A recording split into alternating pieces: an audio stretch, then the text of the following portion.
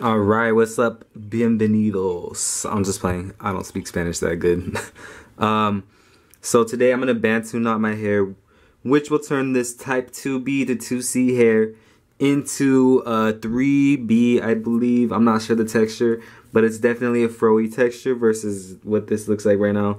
So yeah, what you're going to need to start out these Bantu knots, and this isn't my idea originally, so I don't want you guys in the comment section saying, you know, that this is not my idea originally and I'm stealing it. No, because I'm saying the original person who made this method, his name was Mr. Romeo. I'm not sure if he made it originally or he just saw like a tutorial and made it his own, but it worked. So what you need to get this, to get the froey texture with Bantu knots is, of course, you're gonna need some hair ties, rubber bands, braid ties, whatever these are called.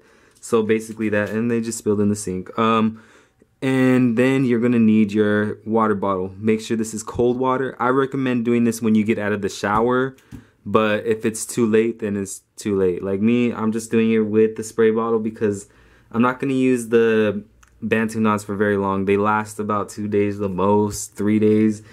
You look like you're on drugs and you need to take a shower and just wash them out. So yeah, so let's get started and stay tuned and watch. And I'll show you how to moisturize it the best I can because it does look dry afterwards. So catch you later.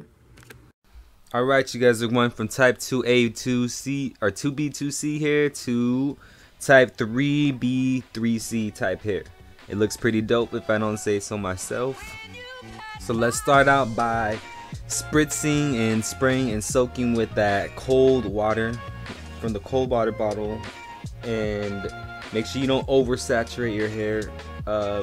This is why I recommend taking a shower, because it's just easier to, you know, level. Make sure you get because you'll get the right amount when you shower, because it'll be drying up and it just lays your hair flat like the way it's supposed to, but mine's curling up in the video. Grab some of the braiding ties or rubber bands, whatever you want to call them, and start taking little pieces of your hair and making sure it's wet enough to section off and twist into a Bantu knot, or twist, whatever you want to call these. Bantu knot may not be the correct term, but I'm not very sure, so just keep twisting. And this is a lot of hand work, and it hurts your wrist after a while. So if you have to take a break, I recommend taking a break because it's not comfortable. And then you're gonna keep going. I believe I'm on the second one, or if not, this might still be the first one, because you need to lay these flat on your head. So if you have short hair, this is pretty hard. You saw me in the video struggling to put to tie it into a knot.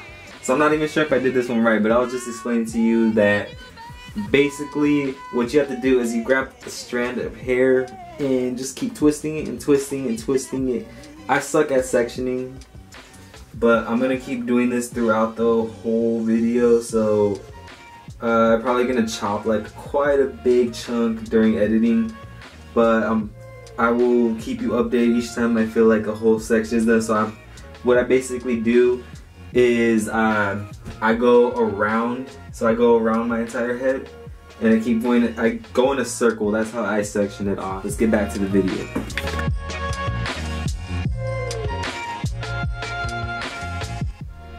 Alright, so I'm still twisting and twisting. You want to do this about 3 times on each regular size knot, and I want to say 4 times on a small Bantu knot, just to keep it secure. Alright, you guys, so I'm on my my last Bantu knot. So I was going around in a circle, and I'm most likely I might have to redo some of these, but it's just to give you an idea of how you start out. I guess for me, going in a circle is more easier than however you're actually supposed to do it. Maybe you can watch like a video on how to Bantu knot. But no, don't do that, because then you won't watch this one. And being careful with your hair, because this pulls your hair like yeah, you know, keeping that clean content.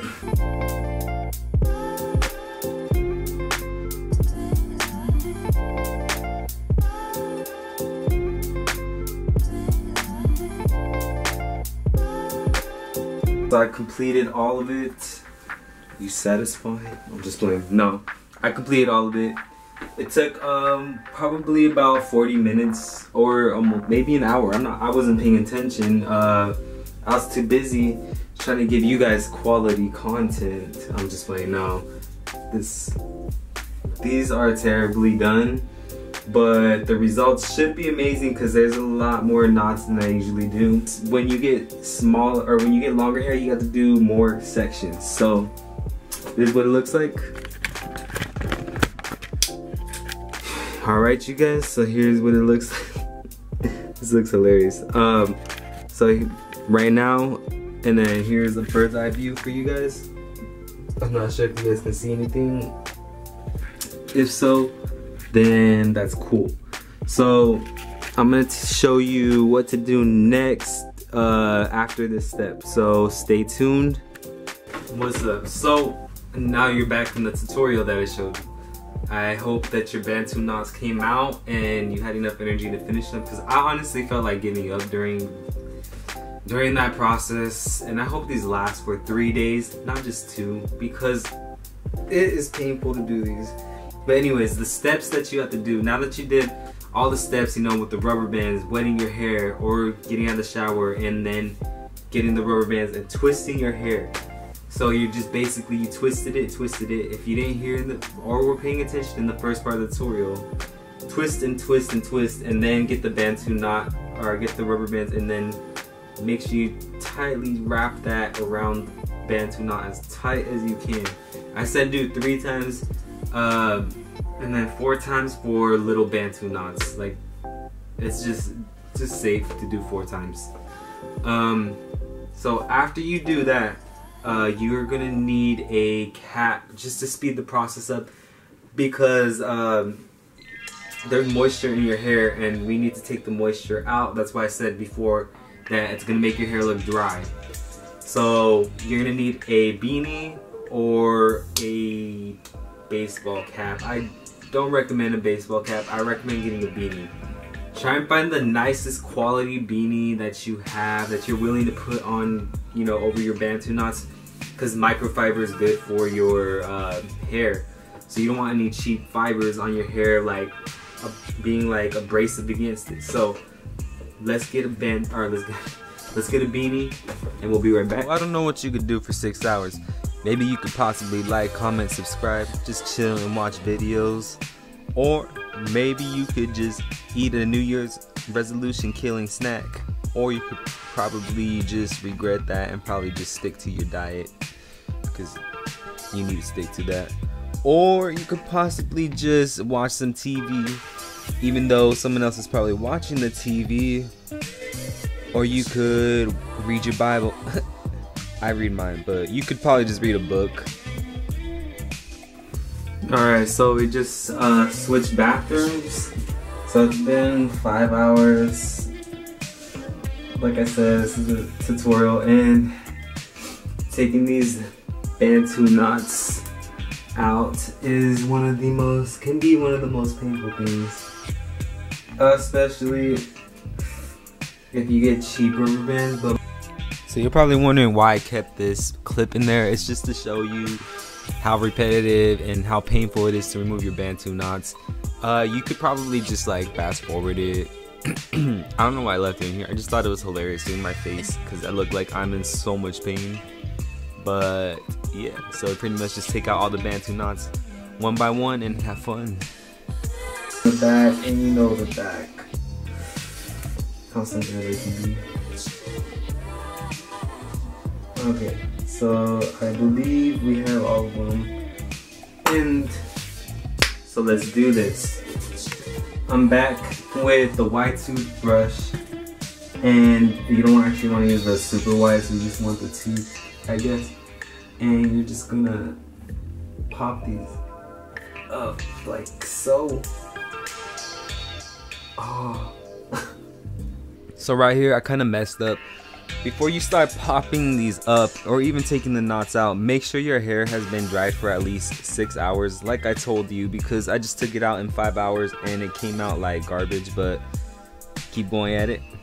careful how hard you pick out your bantu knot, because you can damage the curl and it just looks frizzy instead of a curl. All picked out and ready for action. So we're gonna put the coconut stuff into my hair. So I'll catch you right here. Take your blue magic coconut oil. So take about this much. Make sure you get this rubbed really good in your hands. You don't want to glob it onto the hair. So I really recommend that you do it out of the shower. It's just better results. So while you're picking it out, kind of be a little bit gentle and careful, more than I am in this video.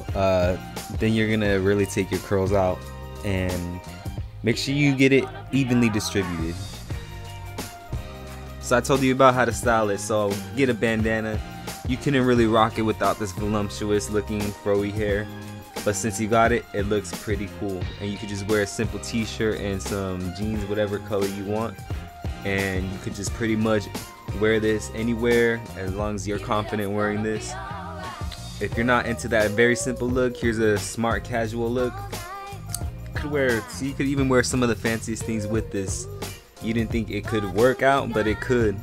You could even go as far as accessorizing with the watch. And here's this one if you want to go even more dressier. It's formal. I mean, you could pretty much rock that too. See, like the simple button up and some chinos and a belt.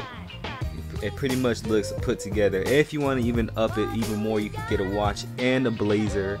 This is the exact look I wore on New Year's, and you pretty much just rock it like that. And it pretty much goes with anything that you want to do. And if you want to do retro, it works even better. See, look at that. The retro look just looks amazing. It's a classic hairstyle, and if you want to up it, you could even add a windbreaker. And I'm wearing Adidas Superstars. You can't see them in the video, but it's pretty much, it works out and it rocks pretty good. And to even up it up even more, you could even add that bandana too. But just make sure your hair doesn't look as messed up as mine. But you're pretty much good to go, and you're set, and you could pretty much rock with anything.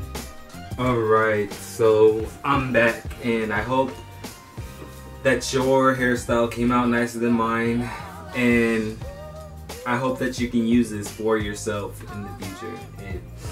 And tip number one, do it when you come out of the shower. Don't do it with the spray bottle. I mean, unless you have to. I mean, my hair feels like it's kind of repairing itself. Like, it looked really bad because I was like picking it more with my fingers. But I see some of the curls starting to show up individually now. But yeah, so from now on, try and do it when you come out of the shower. Use the coconut oil, not real coconut oil. And you know, I hope you enjoy your new hairstyle, and now you learn that you can pretty much style it with any type of clothing. As long as it comes out right, then you're good to go. Thank you for watching, and God bless you.